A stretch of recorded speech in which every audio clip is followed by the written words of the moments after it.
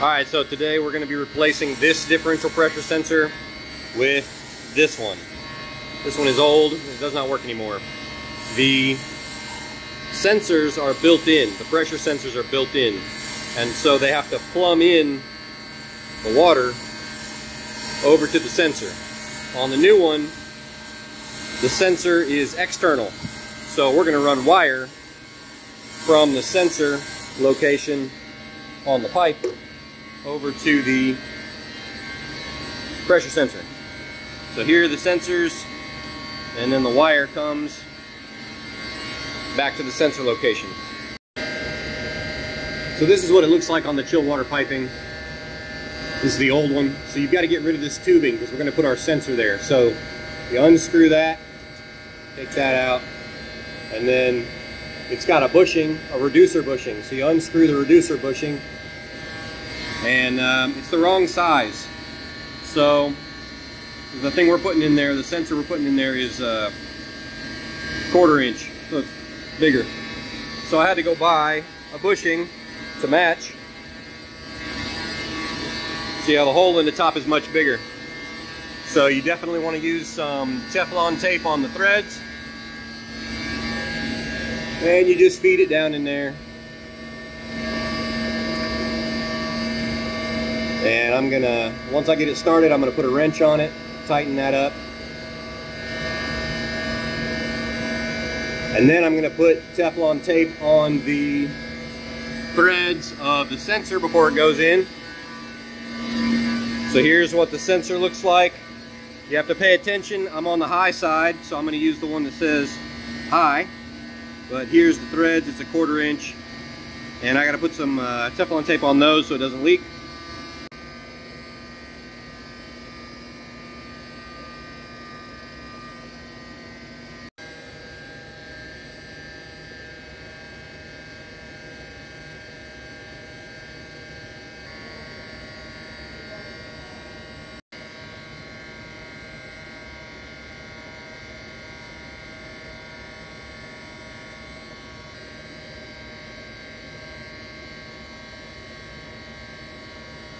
No leaks.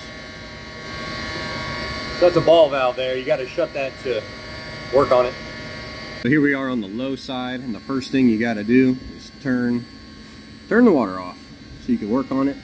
And then you've got to get into this insulation, peel this insulation back so you can get to the fitting.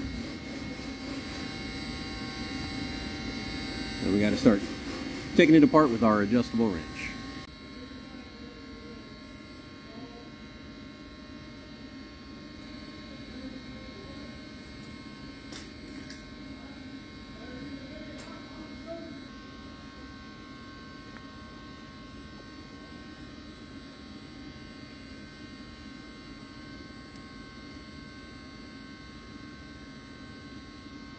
Yeah, there's the old bushing.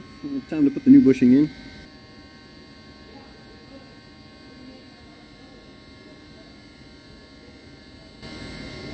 And we just tighten both pieces with the wrench. I'm going to tighten it here first, and then I'm going to tighten it there second.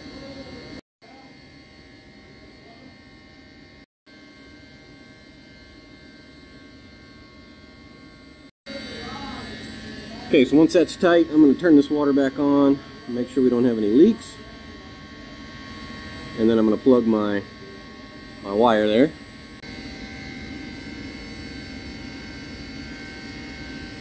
There we go.